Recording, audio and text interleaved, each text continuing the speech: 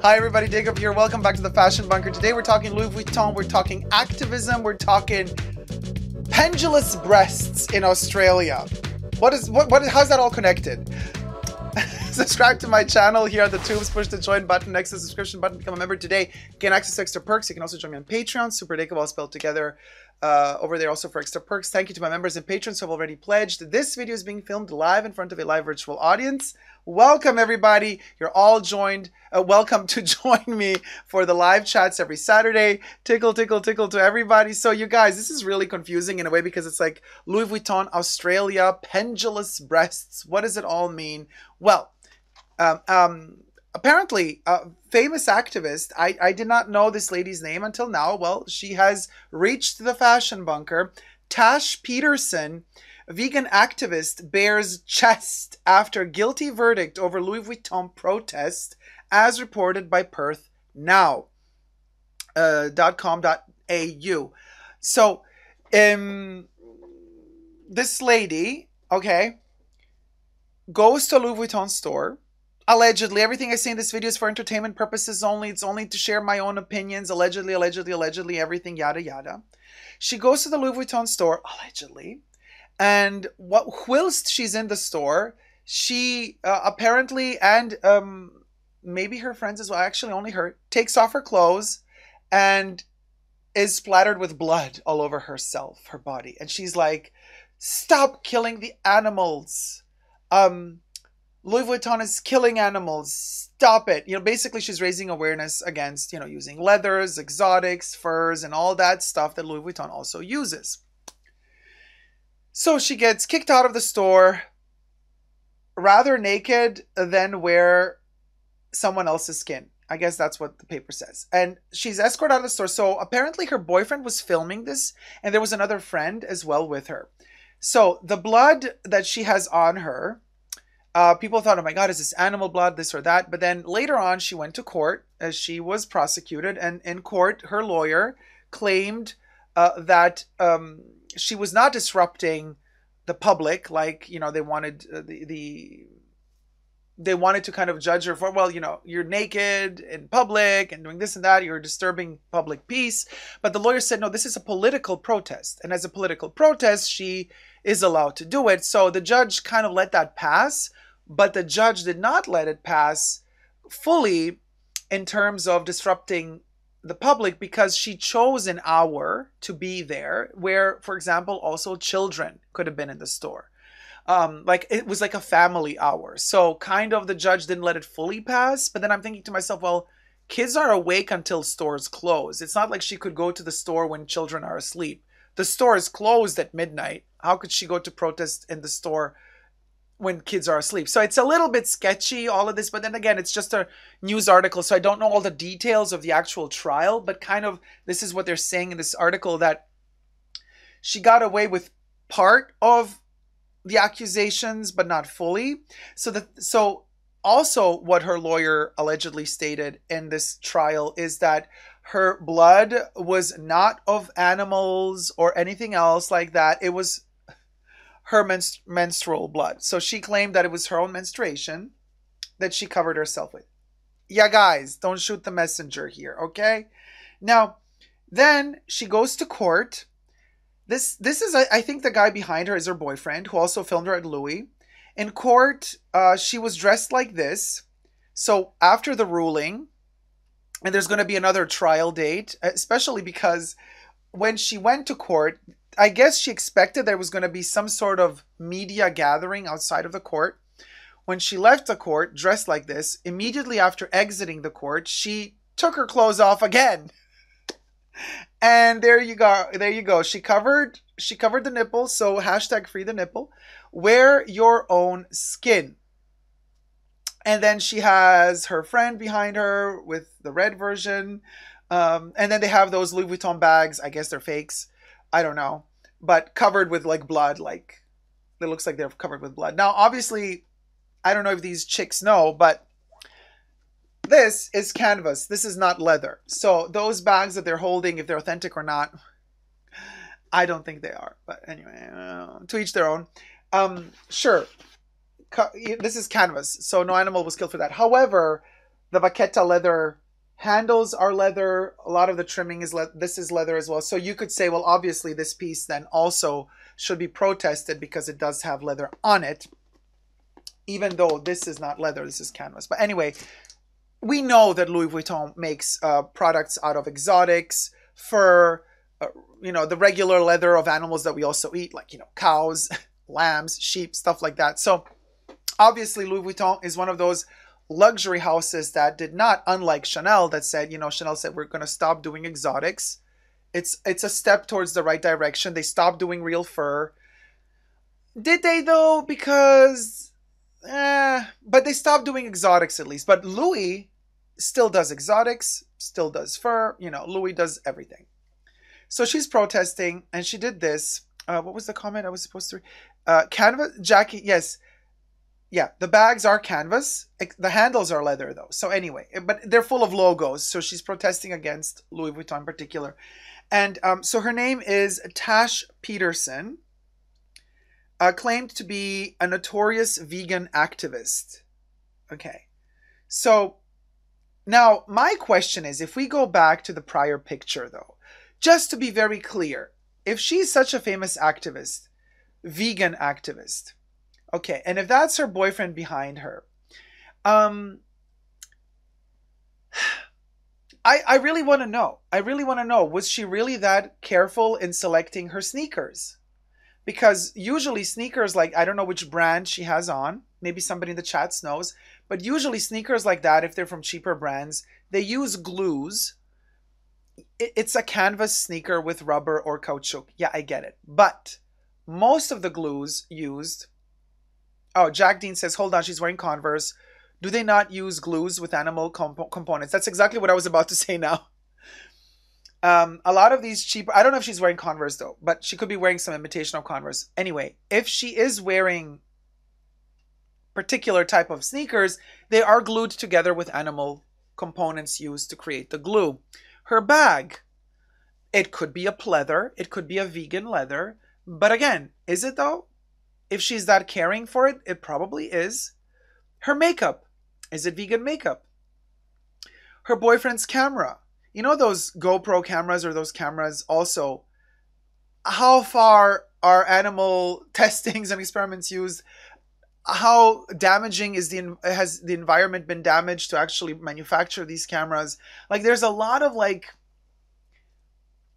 his sneakers also are glued together. Oh, and Jack says, and hold on now, what about her hair bleach? That's horrible for the environment. Like, you know what I mean? So, like, how far can we push this? Like, and here, this is a very interesting conversation. Now, she's going to have to go to trial again. Okay, because the police gathered in front of the court building after she was, chest out with the protest. And then they kind of got her again. And I guess she got a citing again for disrupting public peace or whatever. Allegedly. So we do not know. How far is she pushing this out of the love for animals, and how much is the ego also involved in terms of wanting to be in the spotlight? Now, you got to raise awareness about these topics somehow, whether it be because you're cuckoo and you want to go cuckoo, and then the media reports about you being cuckoo and that your cuckoo-ness raises awareness, or you want to raise awareness about yourself. It's kind of like the line becomes very thin. But then also, there's this other concept of, like, well, usually because it's a woman and she looks pretty and she's in shape and she obviously takes care of herself, like, you don't take her seriously. You know what I mean? Like, people think, well, if you want to be an activist, you're going to let your hairs grow on your legs. You're going to let your mustache grow if you have one. Some chicks have a mustache too, and you're not going to bleach your hair. You're not going to do makeup on your eyes. Like, you're going to live that natural life, right? If you're, like, completely like an activist, like, people expect you to look like you let yourself go a little, but it's a political statement as well. But she doesn't look that way. She looks like she's very, very taken care of, like, very well put together. It looks like she invests time in putting herself together. So automatically our minds go into that direction thinking, is she trustworthy? Because she's too pretty. She got the makeup going. She got the looks. Like, you know what I mean? Her boyfriend, also cute, if that's him, they're like hipster type of Gen Z, whatever letter of the alphabet you want to add. I'm not even into, I don't even know who's Gen what, but you know, she seems like modern, you know, very like in the now, in the moment. She is the it, you know, and so that all kind of delegitimizes automatically. I know it's a very superficial judgment. I'm just analyzing her. I'm not judging her, just to be very clear. Uh, but I believe that a lot of people probably are going to judge her for the way she looks, because she looks too selfie ready. You know what I mean? To really believe in what she's doing. And I know this is a harsh judgment from people, but that's how people are, you guys. People judge you for whatever they want. So she's also known as the vegan booty in Australia. Why? We don't know, but we can imagine. So her nickname is the vegan booty, allegedly. Why? Anyway, so like she, you know, she's like, she looks like an influencer. Sorry, Tash. But, and the fact that you look like an influencer and probably a really popular one, and your boyfriend looks like super hip as well, it automatically is detrimental to your believability as an activist. And I know this sounds lame, and why should an activist look like, you know, they never wash and they never change clothes? Like, why do we have to associate an activist in that regard as somebody who never takes care of themselves? An activist can take care of themselves as well, but obviously we have a harsher eye projected towards a situation like this, because we think, well, you know, where's your bag from? Where's your shoes from? Where's the bleach coming from? Is the makeup vegan? You know, and you start judging. And so I'm sure she doesn't have it easy, but an ego needs to be involved if you keep pushing and pushing and pushing, you know, and you keep feeding into that machine. And I'm sure she gets a ton of backlash as well. But you know, she's a diva. To me, just the way she carries herself, the body language, she's in the moment, she owns the moment. To me, that smells of ego. Am I wrong? I could be completely wrong. I'm just analyzing. This is just a flow of my mind as we go along. What do you guys think? You know, it is hard being a vegan, says Julia. But there are so many options today. I am a vegan fashion designer and have never used any animal products in my designs or even in what I wear and eat. Oh, of course it's possible, Julia. I'm absolutely not saying it's not possible. Jizza says she's an Instagram activist. Anything for clout. I'm just reading the comments. Tina says, I'm suspicious of this story. Yeah. Julie says, letting hairs grow on your legs and underarms is not the sign of being passionate about a cause. That's a stereotype that only ugly people do things like that. Exactly. And I'm raising awareness about that because I'm also analyzing all the sides to this. There's going to be people out there who are going to definitely point their fingers at her and be like, you look too pretty to actually be an activist. And this is a cliche. It's a total cliche, but there are going to be people out there saying that. And I'm saying you don't need to be hair growing off your legs and under your armpits, braided, you know, braided armpits. You don't need to have Rapunzel growing out of your two like your two twin sister Rapunzels growing out of your armpit. You don't need to do that to be an activist. I get it. I respect it. I'm just saying, you gotta have every point so freaking cleared up because people are gonna come for you, and especially if you're a woman, more so than if you're a man. Unfortunately, and unjustly so. Penelope says, I don't get why people are making fun of her, honestly, especially for Gen Z. The panic and despair of climate change and habitat loss is so anxiety-inducing. Really good point and very legitimate point. Julia says, it is hard being a vegan. Oh, sorry, I already read that one. Elias says, I think you are completely right. Nothing about this seems sincere. I'm not saying it doesn't seem sincere to me. I'm saying potentially some people might see it that way. I'm not saying I'm seeing it that way. Whenever there's a topic like this, you guys, what I do is I try to put myself in the shoes of all possible variations out there. The good, the bad, and the ugly. The pros and the cons. And I'm just analyzing extreme situations. So I'm trying to think, If a person would be against her, what would they use against her? If a person would be for her, what would they use in her defense? I'm trying to really weigh out the pros and the cons, like I always do. But it's just obviously, you know, when I post these videos, people want to hear what they want to hear. They're, you know, no matter how, I just try to, as objectively as possible, analyze all the facets of the story. People usually tend to cling to one thing I say and they're like, snap, and like judge you for it. And I'm like, well, hold on. Don't shoot the messenger. I ain't saying this is right or wrong. I'm just saying some people might see it that way. Some people might see it this way. I'm starting a conversation. That's all I'm doing. Huh? Trying to be Switzerland here as much as possible. You can't even say trying to be Switzerland anymore because even that's politically not acceptable. Like nothing is politically correct anymore, you guys. Like nothing. It's a classic maiden type of shoe, says Jesus. Converse are always in style. Tina says, it's newsworthy either way. CF says, I would say avoid white palazzo pants with the menstruation storyline. Two different scenarios, but yes, I agree with you. T-Pal says, her efforts would be better served helping sea life in her country. Who says she doesn't? Maybe she helps sea life. I don't know.